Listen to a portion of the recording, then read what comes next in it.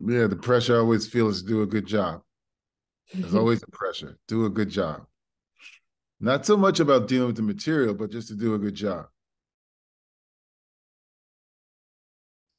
I think what the films will do is this. It will show you that Bill Russell was not just a phenomenal basketball player, one of the greatest centers of all time, but he was a civil rights activist who understood that as a black man in America, he had more responsibility than just being a basketball player.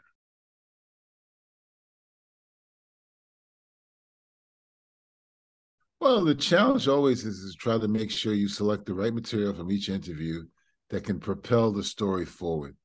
And the other question you have to ask yourself is how much information can you impart and still keep the audience engaged. You don't want to overwhelm them with too much information where they lose the thread of the story.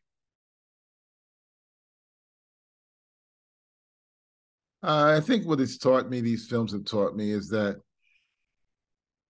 you have to stand for something in your life, and that if you don't, then your life doesn't really measure up to what you can, the capabilities that you should undertake.